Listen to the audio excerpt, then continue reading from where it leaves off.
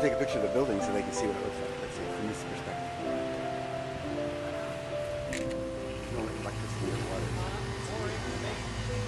It reminds me of my old high school up north, because they used to build them like this. It's not economical for the heating and cooling. So they usually make buildings that like schools up.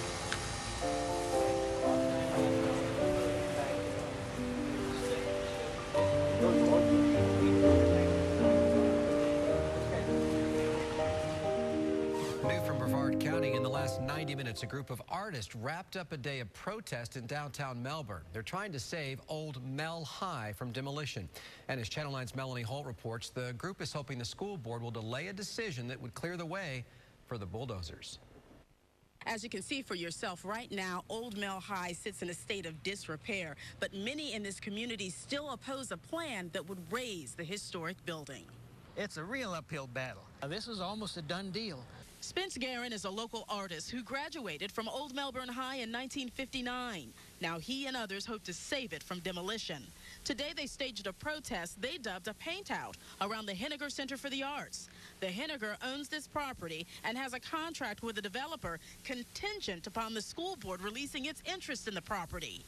Guerin hopes it won't. If the building is or the facility is no longer used for public use, or it's vacated as the property as a whole, then it would revert back to the school board. The Henniger has offered the school board $100,000 at closing, plus a $500,000 endowment for children's theater programs to release its reverter clause. The nonprofit's director told me Old MelHi cannot be salvaged. Estimates to renovate the 1926 building have ranged from $3 to $5 million. The whole site was intended to be an arts and cultural center for all of the arts, not just the theater, which we hope remains.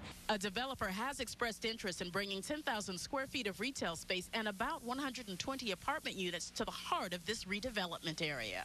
We would like to save the building. The Brevard County School Board is expected to vote on releasing its interest in this property next week. Reporting from Melbourne, Melanie Holt, Channel 9.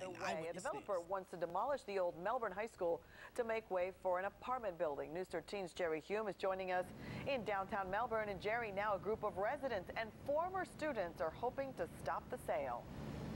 Beth, a battle is brewing, and today some residents are hosting a unique protest outside the old Melbourne High School. They're hoping to save this historic building, which has been in downtown Melbourne for nearly 90 years.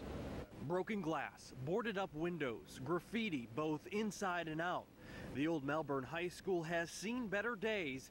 The 1926 building has sat pretty much empty for decades. Hasn't been used for probably 50 years. Right next door, the Henniger Center for Arts, which owns the school building. All of the walls, of course, are deteriorated. The center's executive director, Wendy Brandon, says they've tried to restore the school building over the years, but they just haven't had the money. She says it would cost $3 to $4 million to renovate it. So they want to sell it to a local developer who's been working with the city on building a multi-million-dollar apartment complex. The old high school building is a goner.